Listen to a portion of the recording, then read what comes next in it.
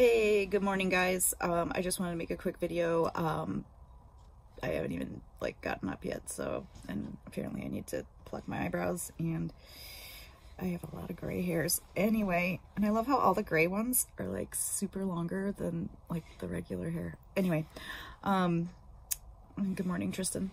I just wanted to say that if you were having trouble saving that the news story that you wrote to that folder and requesting access and all that stuff, I don't know what I did wrong, but just share it with me if you didn't do that already. I mean, I know it was technically due on Friday, but that's fine. Just share it with me so that I get it.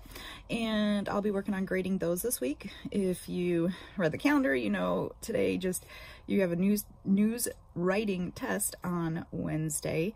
It is 50 questions long and it's on Canvas and it's all multiple choice and true and false.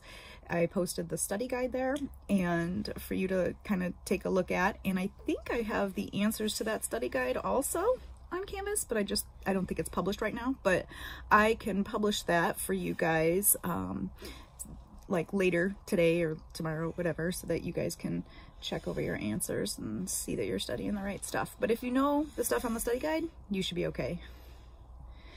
So now it's time for me to go on Tristan's Canvas and figure out what she has to do today. God bless. Anyway, happy Monday. The sun is out. Go take a walk at some point, and I miss you guys a lot.